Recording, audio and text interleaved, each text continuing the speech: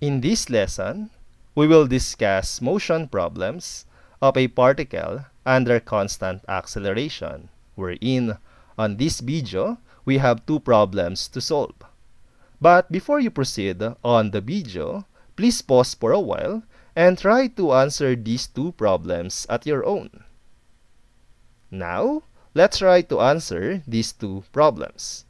For our first problem, a certain automobile manufacturer claims that its deluxe sports car will accelerate from rest to a speed of 42 meters per second in 8 seconds, wherein, from our given, the initial velocity of the car is equal to 0 meter per second since the car is initially at rest, and it will reach to a final velocity of 42 meter per second in a time of 8 seconds.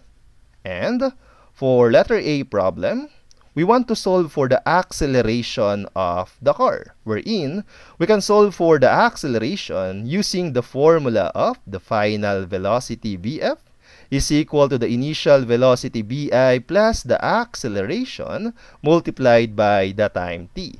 Let's try to solve for the A on this equation algebraically, wherein transpose bi on the other side of the equation and you will get at is equal to Vf minus bi. Solving for A now, divide both sides of the equation by the time t, and this will be Vf minus bi all over the time t.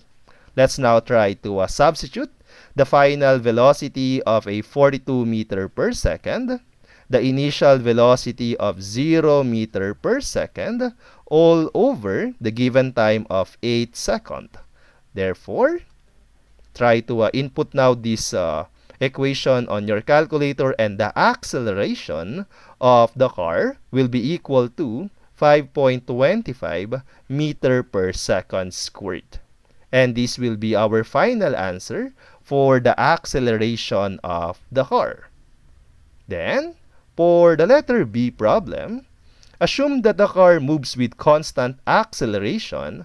Find the distance the car travels in the first 8 seconds. Take note, when a particle is moving in a horizontal straight line path and there is no changes in the direction, the displacement and the distance are numerically equal with each other. That means, to solve for the distance, let's solve for the displacement delta x, wherein we can use the formula of the delta x is equal to the VIT plus the 1/2 multiplied by the acceleration A multiplied by the time t, then squared, wherein we have the given initial velocity, the time t, and we already have the acceleration. All we need to do now is to substitute all these values on this formula. But actually, aside from this formula of delta x, we can also solve our displacement using the formula of the delta x is equal to the final velocity Vf plus the initial velocity bi all over 2 multiplied by the time t. And aside from these two formulas, you can also use the formula of the Bf squared is equal to the Vi squared plus the 2a delta x, wherein you can use one of these, or you can use all these formulas to solve for the displacement. And of course, it will gives you the same answer. And on this solution, I will use the second equation for the delta x since the final velocity, the initial velocity, and the time are all given on the problem. Solving for the delta x now, the final velocity of 42 meter per second, the initial velocity of 0 meter per second, all over 2, multiplied by the time t of 8 seconds. Therefore, our delta x now will be equal to 168 meters. And this is the distance the car travels for the first 8 seconds. Now, for letter C, what is the speed of the car 10 seconds after it begins its motion if it can continue to move with the same acceleration. And we want now to solve for the final velocity after the time of 10 seconds. That means our final velocity is unknown, and this is at the time of 10 seconds. Take note, we can solve for the final velocity using the formula of Bf is equal to Bi plus the acceleration multiplied by the time t.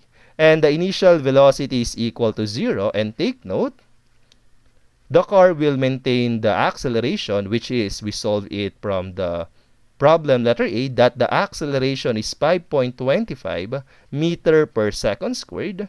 And the given time t here is 10 seconds. Therefore, the final velocity of the car after a time of 10 seconds will be 52.5 meter per second. And this will be our final answer for the final velocity at the end of the time 10 seconds. Now, let's proceed with our second problem. A hockey player is standing on his skates on a frozen pond when an opposing player, moving with a uniform speed of 12 meters per second, skates by with a puck. After 3 seconds, the first player makes up his mind to chase his opponent. First, let's try to illustrate this problem. Our first player is just simply standing on his skate. That means the initial velocity of the first player will be equal to 0 meter per second since the first player is initially at rest. And the opponent player passes the first player moving with a uniform speed of 12 meter per second. And after a time of 3 seconds, let's say, after a time of 3 seconds, take note that the opponent player is already ahead of a certain distance from the first player. And again, our opponent player is moving with a uniform speed or a constant speed of 12 meters per second. Take note that the displacement delta x is equal to the initial velocity Bi multiplied by the time t plus the 1/2, the acceleration, and the time t squared.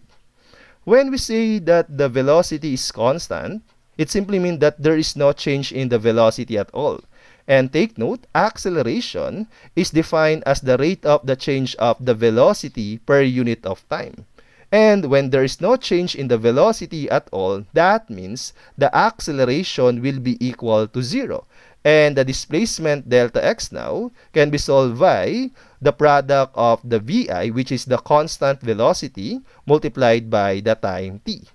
Since the opponent player passes this first player, and after 3 seconds, the first player makes up his mind to chase his opponent, that means the opponent player will be a certain distance ahead from the first player, which can be solved by the product of the velocity and the time t, and that is a 12 meter per second multiplied by the time of 3 seconds.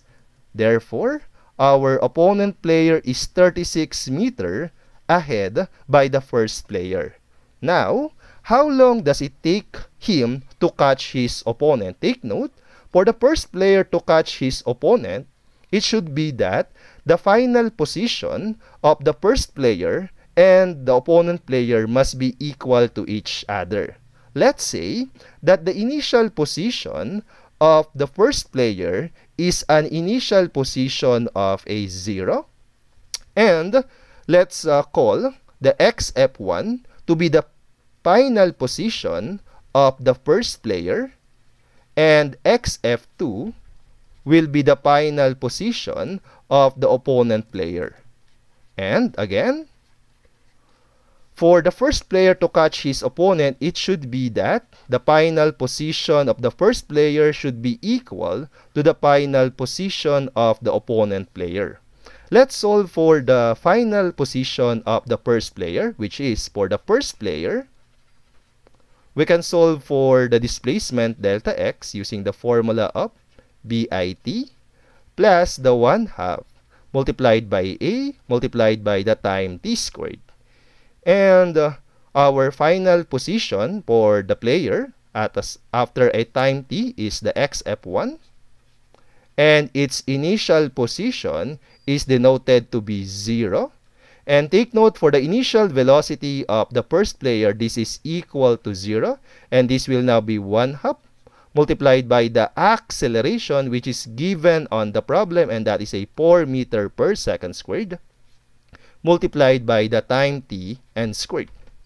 Therefore, the final position of the first player after a certain time t is equal to 2t squared. And this final position of the first player must be equal to the final position of the opponent player. Now, let's solve for the final position of the opponent player, wherein, since we know that the opponent player is moving at a uniform speed, and we can solve for the delta x as equal to bt. And this delta x is the final position of the opponent player, which is denoted to be xf2, minus its initial position, wherein our opponent player is 36 meters initially away from the first player, and that will be minus the initial position of 36 meters is equal to Vt. Let's try to transpose the negative 36, and it will become positive 36 meter plus the uniform speed of 12 meter per second multiplied by the time t. Then, we know that to catch the opponent by the first player, the final position xf1 should be equal to the final position of the opponent player. Let's try to equate, wherein our xf1 is equal to 2t squared, and for the final position of the opponent player, that is 36 plus 12t. And let's try to solve for the value of the time t on this equation, and that is the time for the player to catch his opponent. From this equation of 2t squared equals to 36 plus 12t, take note that this is a quadratic equation by nature, since we have here a squared of a t.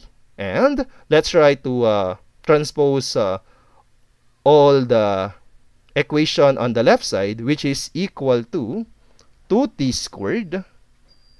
Then, transposing 36t, or 36 I mean, plus the 12t, that is minus 12t minus 36 equals to 0, wherein we can simplify this equation further by dividing both sides by the common, which is 2, and this is a t squared minus 6t minus 18 equals to 0.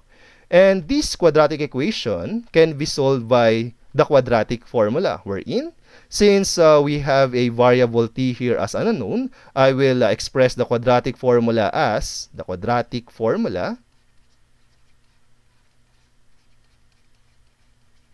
and that is a t is equal to the negative of b plus minus the square root of b squared minus 4ac all over 2a. Take note that a is the numerical coefficient of the squared of the term, and the b is the numerical coefficient of the first degree term, and the c is the constant.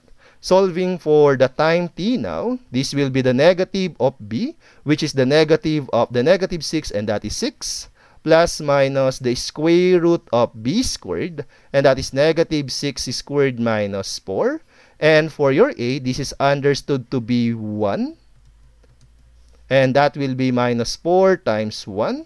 The c is negative 18 all over 2 multiplied by 1. Take note that on the quadratic equation, we have two possible answers, that is using the plus sign and using the minus sign. Let's try to input this equation on the calculator using the plus sign and followed by using the minus sign. Then, solving for the time t using the plus sign, this is equal to 8.1962 seconds. And using the minus sign, the time t will be equal to negative 2.1962 seconds. And take note that there is no such as negative time. Therefore, the time for the first player to catch his opponent should be equal to the 8.1962 seconds. And this will be our final answer for letter A problem. For the letter B problem, how far has he traveled in that time? Or, this is simply refers to the final position of the players when the first player catch his opponent, and that is your xf1. Solving for your xf1 now, the formula of the xf1, take note, is equal to 2 multiplied by t squared. Solving for your xf1, this is now a 2 multiplied by the time t of 8.1962 seconds and then squared. Therefore, the final position of the first player when this player catch his opponent will be equal to 134.3554 meters. And this will be our final answer for our second problem.